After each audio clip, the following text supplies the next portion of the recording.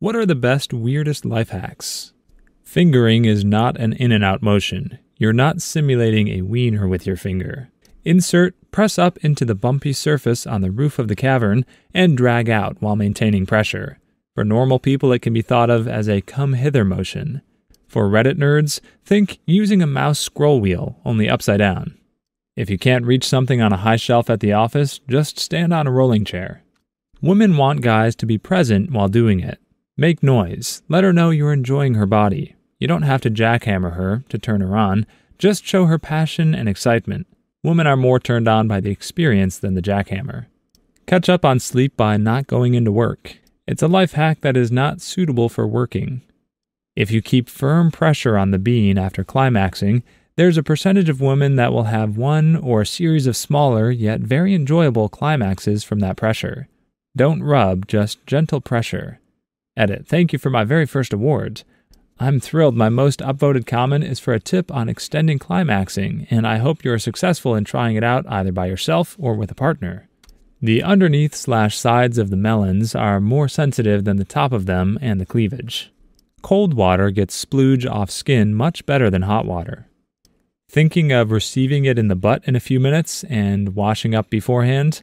Wetter is not better. If you use too much water and it gets into your colon, it's coming back out in a few minutes with force. Stop when you just start to feel pressure. Guys, don't be afraid to be loud when you're finishing. Loud and obvious. It's unbelievably hot when you don't hold back. Farts will come out quicker and smoother if you're laying on your left side. Has to do with how your bowels are situated. This is a godsend in bed at night during the 2 days leading up to my period. Ask your partner what they like or don't like, or always wanted to try. Hygiene. Trim your fingernails. Long nails hurt. Also, if you know in advance you're getting lucky but haven't showered the entire day, take one. It's okay to laugh while doing it. Having fun makes you more relaxed and playful. Always pee after doing it. Both genders. Reduces the risks of UTIs. Keep your hand around the small of her back and make sure her bean is rubbing against your pelvic bone. Edit. Or if the position doesn't cater to this, get a vibrating bullet toy and use it/have her use it. For fellow men, while bathing, wash your butt crack with shampoo. Your bum hairs will be super soft and conditioned. Women compliment me on this all the time now. If you're on your way down to perform oral on a chick and realize too late that the smell is going to kill you, but you've already committed and backing out is going to be a problem, all isn't lost. Spread your fingers wide like you're throwing a peace sign to a hippie, slide your thumb into the area, and press your palm firmly over it, sealing the unpleasant odor in. Now you can lick it between your peace sign fingers with no odor. If you're a dude and you have an exceptionally splashy poo, give your balls a quick once-over with some toilet paper. That splashback can get on your undercarriage, and you may not notice. Balls are stinky enough. Water by the bed, or adjacent to wherever you're doing it, minimizes reducing the mood, while keeping you hydrated and hopefully cramp-free in those long bouts. If you're going to nut in the shower, use cold water. If you use hot water, it cooks and gets coagulated and sticks to everything. Bing Video is great for looking for premium videos that have been uploaded elsewhere. Just remember to turn off Safe Search. Edit. I don't work for Bing, I promise. Speed does not equal pleasure. Start slow and methodical and slowly go faster. Don't just rely on your wiener either. Whisper in her ear, kiss her neck, kiss from her neck to down below, and once you get down there, really give it to her and tell her how much you love her body and how good she makes you feel. Or bad if that's what you're into. Also, when eating out, don't just lick. Curl your tongue and do little circles. When licking, put one hand on her mons pubis area and gently press upward to pull her skin and other stuff tight. This exposes the most sensitive area and adds to the sensitivity. My ex did this all the time, until I caught on and made it part of our thing. Current partner approves. Edit. It has been brought to my attention that I made a typo. Indeed, it should be mom's pubis. Current partner approves. If your partner finishes in you, pin him down and drag your goopy area across their bare back to assert dominance and to moisturize. Edit. Ooh, it seems that some gold finally made it into my grubby little hands. Remove the guards from the grinders so you can grind in all positions. If you just weld a tack, put your hand over it so you don't have to put on your welding hood. If you don't have gloves, you can do a safety squint. Edit. Thanks for the silver. Stay safe out there. Those are just things I see people do. I keep my guard on and use my PPE all the time. The real death grip that guys experience is psychological. A lot of guys, especially those who are relatively new to doing it, struggle to get off due to stage fright. They're not used to playing co-op or performing under pressure. While doing it on your own is about self-pleasure, doing it together is about pleasuring your partner and being rewarded for it. I've recommended to inexperienced friends to start off doing it to yourself together so that they get used to busting a nut while there's another active participant. It usually does the trick. Give your SO a foot massage after doing it if you want to give them a real treat. Your pleasure centers are all warmed up and it's practically as good as the doing it itself, but lasts as long as you want it to. Get her off before you even start. Make sure she finishes, and finishes good at that, before your dong goes anywhere near that. Why? Well, for one, if she gets off every time, she's going to enjoy doing it with you more and will want to have it more, so that's a win for you. But more importantly, as a life hack, the difference between how it feels for you is night and day when she's 100% revved up. Doing it after she's gotten off, compared to when she's just got horns on her head, is like comparing a Thanksgiving feast to a PB&J sandwich. They'll both do the job, but the turkey and stuffing is so much better.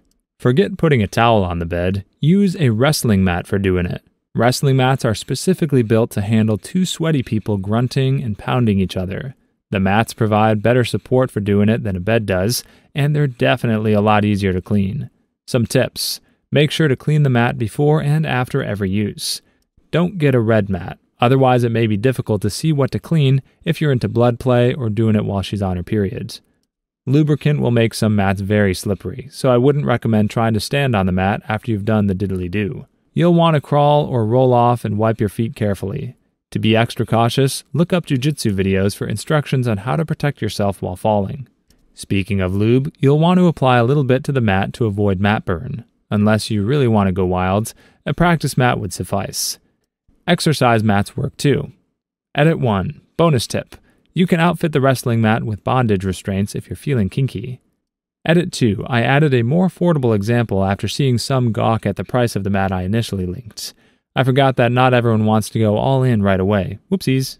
Explain to your partner ahead of time that when you're super excited, you occasionally let a fart slip out. Then reassure them that it doesn't happen that often, only once or twice ever. Then you can rip it whenever you want and they won't get mad because they'll think they're the world's greatest lover. Please like and subscribe if you've made it this far. I hope you'll enjoy the rest of this video and have a wonderful day. Before an exam, get hard and write a bunch of notes on your dong. Then when you need to cheat, whap it out and get it hard. Plus, if you let girls know what you're doing, they'll probably ask to see it, so you'll be killing 2 flies with 1 shot. If you want more sound from your partner while doing it, you can take advantage of different products and apply them to their sensitive areas. I myself have found great success with the application of Tabasco and pepper oils. When with girls, involve yourself with your partner. Don't get pressured by your own mind into overthinking what they want.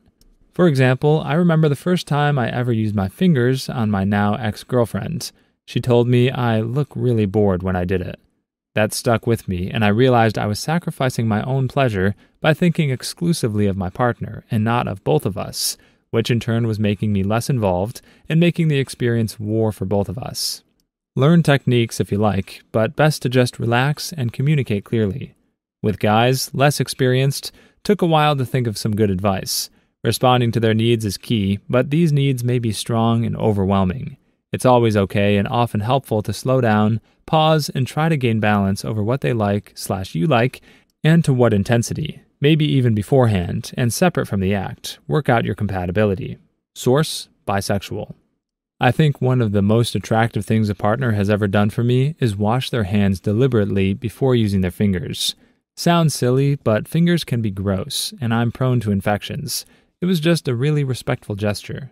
Gold Bond body powder on your balls. It'll help with them sticking to your legs and keep them feeling fresh longer. Also, they're really soft and smooth afterwards.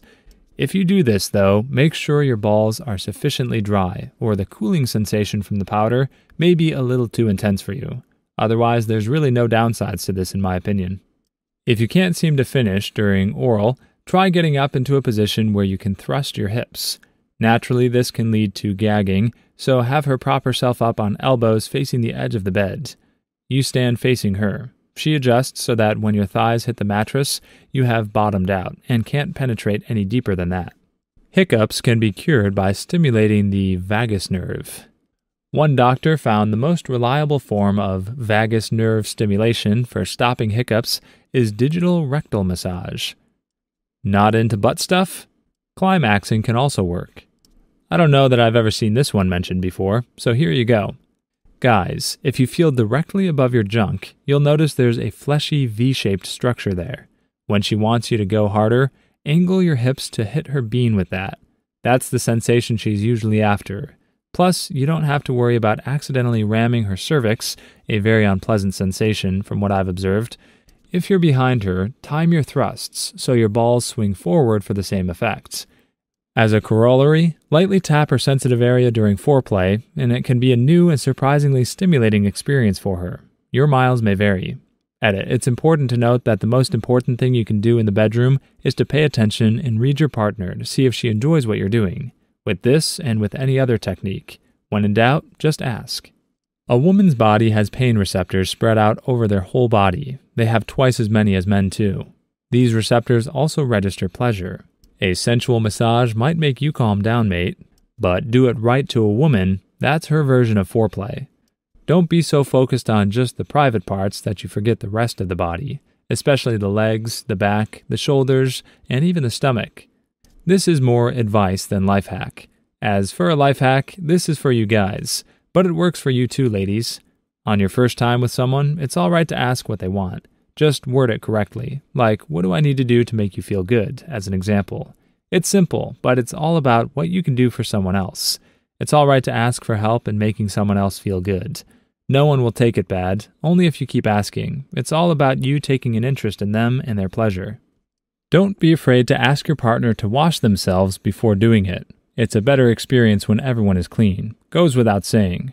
Do not be offended when someone asks you to wash yourself. Don't say, I showered this morning, or something along those lines. Just do it. Erring on the side of proper hygiene is a win-win for everyone. When doing the come hither motion, use your fingertips, or more accurately, the pads of your fingers, not the tip where the nail is, and try to avoid the edges of your nails, obviously. Additionally, if you're going to put your fingers in someone, keep your hands and nail beds clean and keep the nails trimmed and filed. If you're unsure if your nails will scratch her, run your finger and nail around the inside of your cheek to check for problem areas. Click on one of the videos you see on the screen now, or a Karen will sue you.